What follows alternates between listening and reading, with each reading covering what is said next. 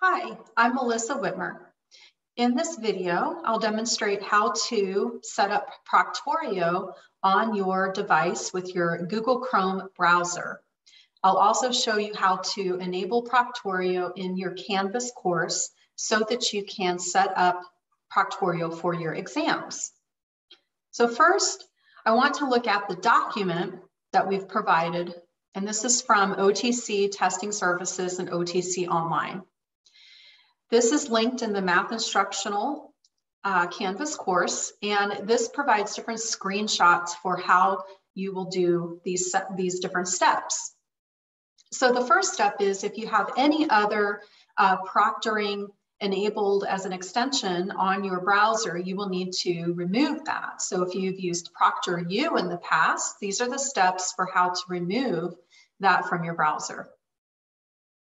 Next, you'll need to install the Proctorio Chrome extension. So it's important that you use Google Chrome.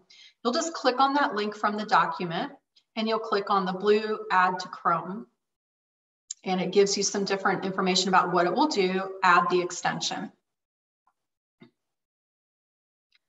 So once it goes through its checking your device, and then it will add that to your browser. You'll actually see a message pop up that says Proctorio has been added to Chrome. Okay, so if I go back to the document, now that it's added to Chrome, what you should see is a little gray shield icon up in the top right corner. So I can see that when I have that gray shield displayed, then I am able to actually set up the Proctorio on my different exams. Now you need to go to your Canvas course and you'll go to the settings, select navigation, find the Secure Exam Proctor, drag it up to your navigation, and you'll need to enable it and then save. Okay, so now that I have that set up, I am going to go into the Math Instructional site and let's work with that sample quiz. So right now I don't have Proctorio enabled at all. So I'll go to Settings and now select Navigation and scroll down until you see the Secure Exam Proctor. So when you pull up navigation, it's showing you all of the links that are enabled and showing up in your menu for your course. And down here are the items that are hidden from students and not enabled.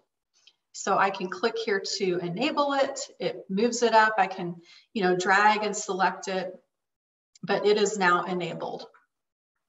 Hit save. And then you will see that link in the menu, Secure Exam Proctor. So now I want to enable Proctorio on a quiz. So if you've created a quiz, go to your quizzes link and select the quiz that you would like to set up with the Proctorio.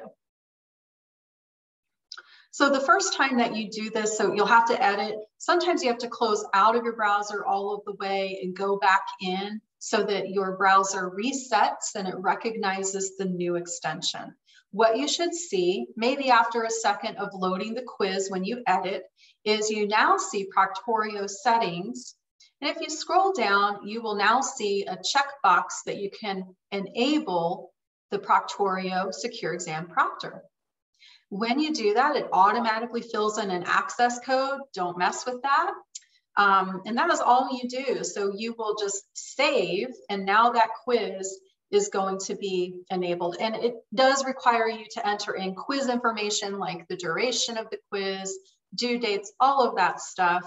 And then you can also go to Proctorio Settings and you can adjust these, which we will have these settings established from the math department on what we want these set up to be.